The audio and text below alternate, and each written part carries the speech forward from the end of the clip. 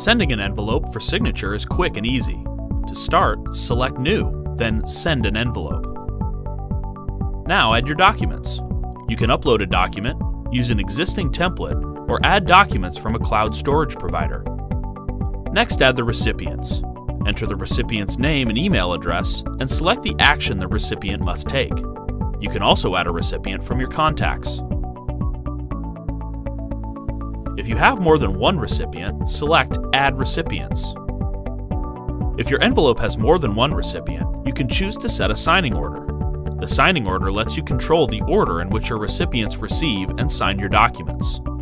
In this case, our second recipient will sign after the first recipient has completed signing. Next, enter a message to your recipients. You have the option to personalize the message for each of your recipients. Edit the advanced options to alter recipient privileges, reminders, and expirations. Select Next to add fields to your documents.